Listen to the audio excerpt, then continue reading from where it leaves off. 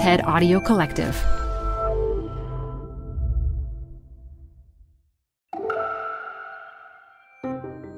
I'm Elise Hu. You're listening to TED Talks Daily.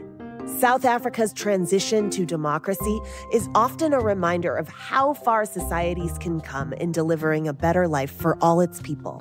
But today's South Africa is one of the most unequal on earth, says public leader Lindiwe Mazibuko.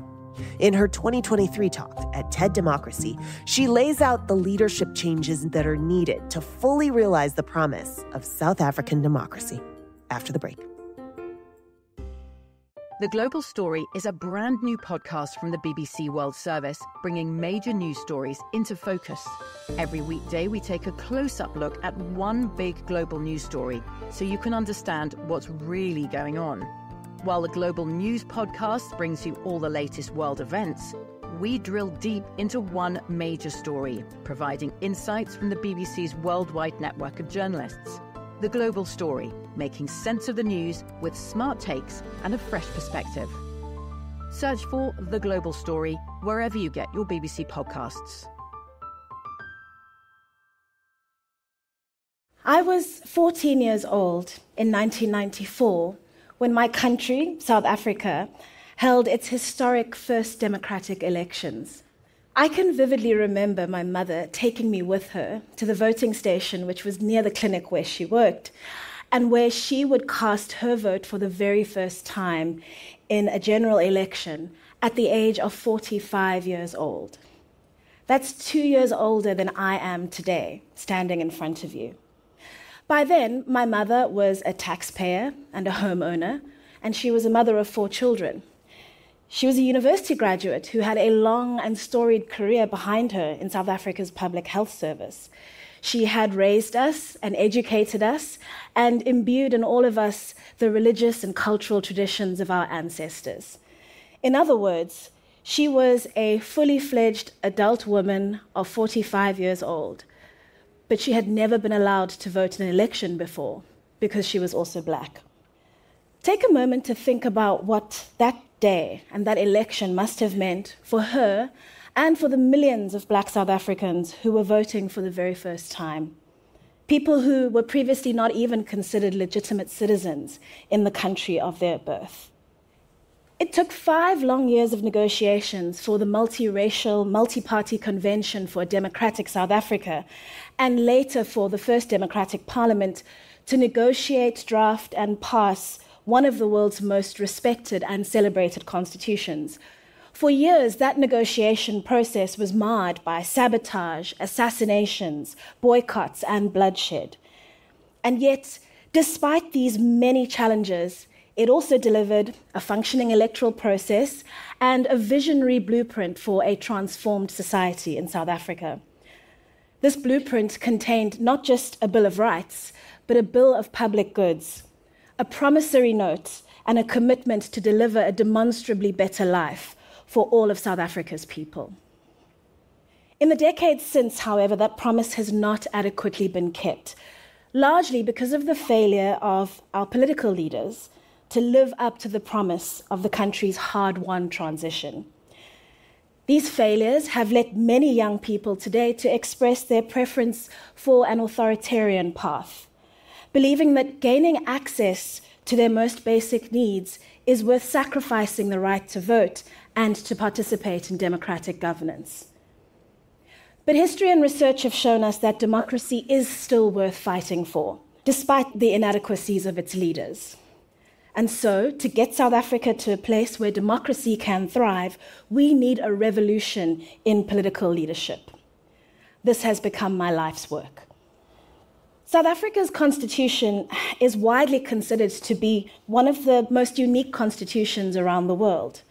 This is primarily because we have a Bill of Rights which both declares our freedoms and guarantees our right to access things such as healthcare, water, education, housing, a protected and sustainable environment, and nutrition and shelter for children.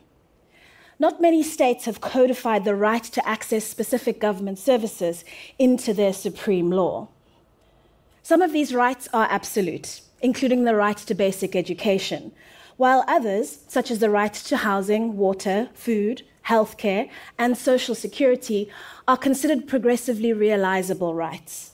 This means that the Constitution places an obligation on all governments, regardless of political affiliation and regardless of the promises contained in their political manifestos, to implement measures that will lead to the full realization of these rights. This is why I say our Bill of Rights is also a Bill of Public Goods. But the South Africa that young people live in today is also one of the most unequal societies on earth. The South Africa of young people today is one of prolonged energy and water shortages that render life undignified and intolerable. It is a country mired in institutionalized corruption at the very highest levels. It is a country whose education outcomes are so poor that our fourth grade learners have the worst reading ability in the world. 81% are incapable of reading for meaning. Our Constitution may guarantee our rights, but poor leadership has hindered our ability to access those rights. And as a result, the country's most vulnerable citizens have lost faith in the promise of South African democracy. So much so that in a 2021 study by the Pan-African Non-Partisan Research Network, Afrobarometer, 2/3 of South Africans said that they would be willing to give up elections if a non-elected government could provide them with guaranteed security, housing, and jobs. 46% of the survey respondents said that they would be very willing to do so. That's nearly half. And the highest levels of support for this proposal were amongst younger and more educated respondents. The disillusionment with democracy in South Africa is also borne out by statistics from our Electoral Commission, which point to a sustained decline in voter participation numbers, particularly amongst young people in South Africa. Part of that may be because anybody under the age of 35 in South Africa has only ever experienced life in a democratic society. And to them, that society is simply not that visionary nation of ethical leaders delivering a society based on social justice and fundamental human rights. And so they feel no motivation to fight for a democracy that doesn't actually deliver on its promises. I desperately want that to change before South Africa slips into an authoritarian trap. I first ran for elected political office in 2008 at the age of 28, hoping to right these very wrongs. I wanted to contribute to the high-minded and constitutionally enshrined idea of South Africa, a country of triumph over diversity, a place which had put the injustices of the past so far behind it that education, healthcare, water, and safety were considered basic human rights. In 2009, I was elected into a National Assembly into which I was one of the youngest members of Parliament. But by then, the contagion of corruption had already begun to infiltrate the political class, and its consequences, the declining quality of service delivery, the rapid decay of public infrastructure, the communities neglected and the tensions inflamed, were increasingly visible in daily life. I resigned from active politics at the beginning of my second term, burned out, frustrated, and disillusioned by how easily hubris, corruption, and incompetence could stifle the country's socio-economic progress. But even at my most jaded, I understood that the challenge lay with the quality of leaders in political office, not with the system in which they were duty-bound to serve. And so today, my work is focused on building capacity in the right leaders, people of integrity, community-mindedness, skill, self-awareness, and to help them to make the transition into political and government leadership roles in South Africa and also throughout the African continent. I started an organization called Future Elect to do just this, with a special emphasis on programs that support women to run for elected political office and occupy senior, influential, and impactful roles in our democracies. We do this not only because it's fair and just for women to have equal representation in political life, but also because countless studies about diversity and leadership have shown that when more women are around the decision-making table, progress towards objectives improves dramatically. The very same is true of political leadership. So at Future Elect, we bring together classes of young people and women leaders who come from a range of political and ideological traditions, some having no political affiliation at all, to help shape the quality of leadership on the continent for the future. My experience in politics strengthened my belief that values, character, and purpose in our leaders matter far more than the ideology and political persuasion.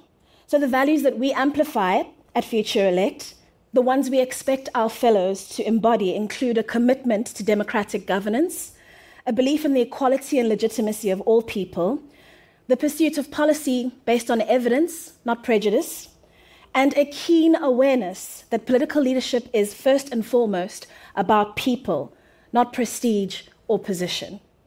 We're building a community of ethical leaders from around the country, the region, and the continent.